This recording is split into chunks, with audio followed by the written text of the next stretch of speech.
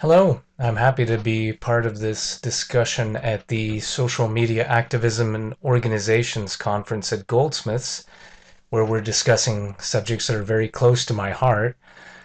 I'm also happy to be presenting an analysis of two fascinating groups, 350.org and Hollaback, that are breaking ground when it comes to distributed campaigning.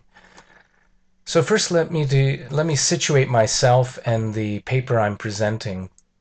Now, I'm not a career academic, but a consultant and researcher that looks at how different groups leverage social networks towards social change, especially when it comes to pressuring governments and businesses. And though I have an MA in media studies, it's been some time since I wrote an academic paper, as I'm sure you'll notice. The paper that I am submitting comes out of discussions with Mobilization Lab at Greenpeace, which is a group created within the organization to study and support leading approaches to people-powered campaigning. The research here was originally meant to outline best practices and to describe effective tactics for purposes of replication by other groups that could use them. It can be very useful to these groups because with regards to distributed campaigning, we're talking about a way to achieve greater scale and impact across national boundaries with fewer resources.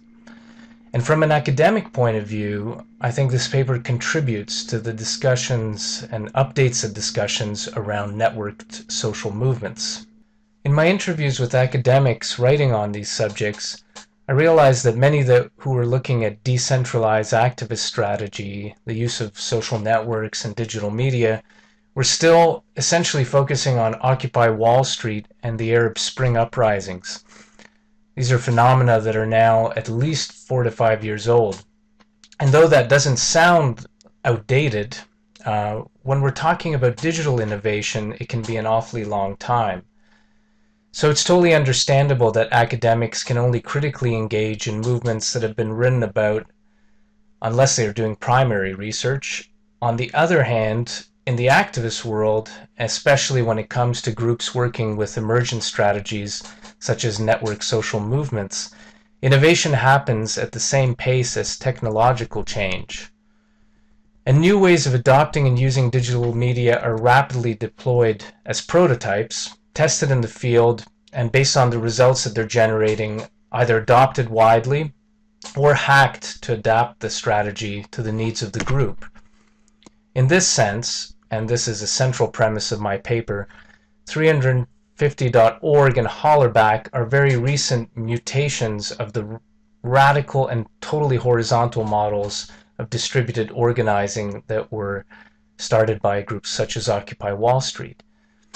And that's why I took my tactical account, which was mainly observational, and tried to make a quick and dirty academic piece from it to add to this discussion.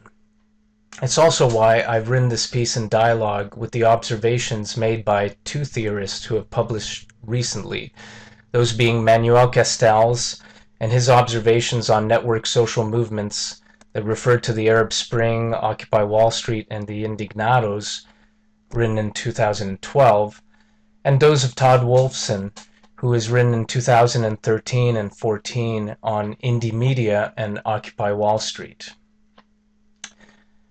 So let me just define a bit the area of innovation that I'm talking about in my paper and speak a bit to distributed organizing, distributed activism, and campaigning, which are all relatively interchangeable terms.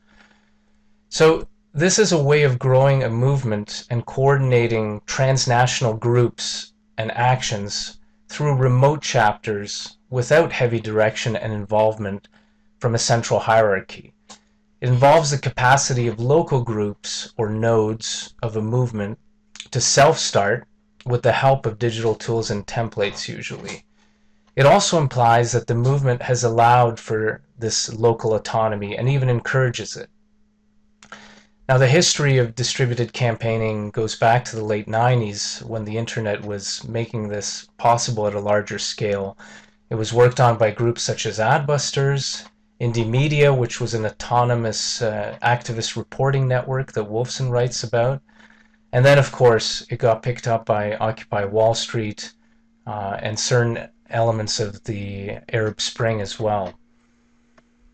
Of all the above, Occupy Wall Street and the Arab Spring uprisings seem to have caught the most public attention and imagination. And here, academics focused a lot on the totally horizontal or autonomous, leaderless aspects of these movements to a great extent. Castells writes about them, he praises them in Networks of Outrage and Hope, while Wolfson takes a more critical view of horizontality in Indymedia and Occupy Wall Street. He talks about a fetishization of autonomy and ultimately sees it as a weak point that cuts short the lives of these two movements. So to some extent, horizontality and leaderlessness has become a defining element of network social movements and distributed campaigning in academic discourse. But if we cut to 2015, we can look at entirely new groups that are using distributed organizing practices that could be called network social movements, but have adapted their dosing of horizontality and autonomy and merged it with top-down leadership in some cases, and it seems to be working for them. So let me tell you a bit more about the two groups studied in this paper. I find them quite interesting because they are relatively new, but they've grown in a remarkably rapid way. So the first group I studied was 350.org, Campaigning Against Climate Change. It defines itself as a global network which is active in over 188 countries that is building a global climate movement. 350 was founded in 2008 and has a current staff numbering less than 100. It now encompasses more than 4,000 groups in 180 countries.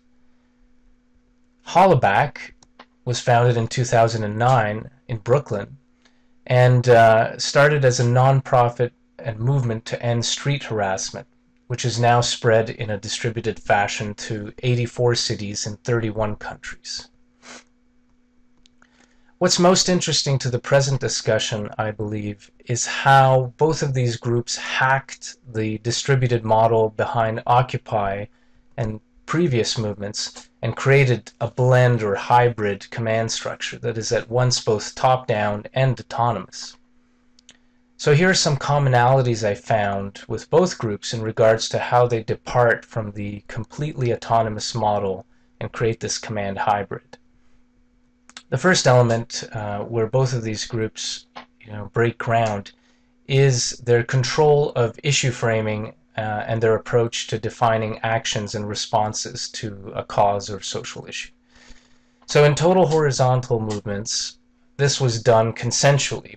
If you think of Occupy Wall Street, and those who have studied this case will remember that the demands or the approach to the problems behind the Occupy Wall Street protests were often discussed consensually and voted upon, leading to quite an unclear statement of unity. And this was also described in Wolfson's study of Indymedia. And this is not the case with 350 or Hollaback. 350's central strategists from the very beginning have always defined the movement's approach to climate and framed it, and then have chosen key campaign areas or pressure points which become part of the larger campaign. For example, the campaign to stop the Keystone XL pipeline, the divestment movement, which is aiming to block investments in fossil fuel companies, and the People's Climate March, which brought hundreds of thousands of people out to the streets in New York.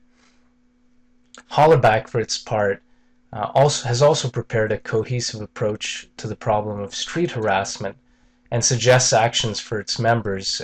Even though you can customize your local actions, they basically give you a template for actions that you can perform in your local chapter. Both of these groups are also interesting for how they blend top-down control with bottom-up decision-making. They maintain a careful balance and provide freedoms and the liberty to customize for their local groups, which have given them a lot of momentum. So strategy, training, and facilitation are managed top-down by central staff in both groups, as I've mentioned before, but the local groups have tactical and creative freedom in the following areas. They can self-activate. Chapter leaders appoint themselves. They're not appointed by the headquarters. They can customize the look and feel of their local messaging to reflect local cultural preferences.